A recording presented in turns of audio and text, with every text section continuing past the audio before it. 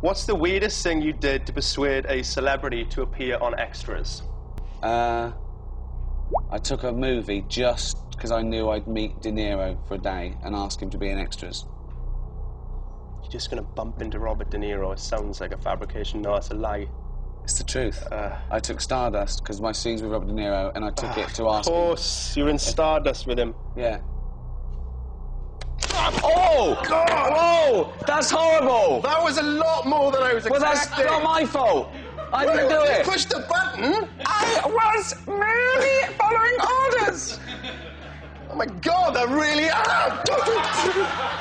Ooh, that really hurt. Well, don't do it twice then. Ha! Well, thank you, Ricky Gervais, for playing along. That was good fun, Ricky Gervais. What's up? Well, I don't know. Whatever's next, go to it. Oh.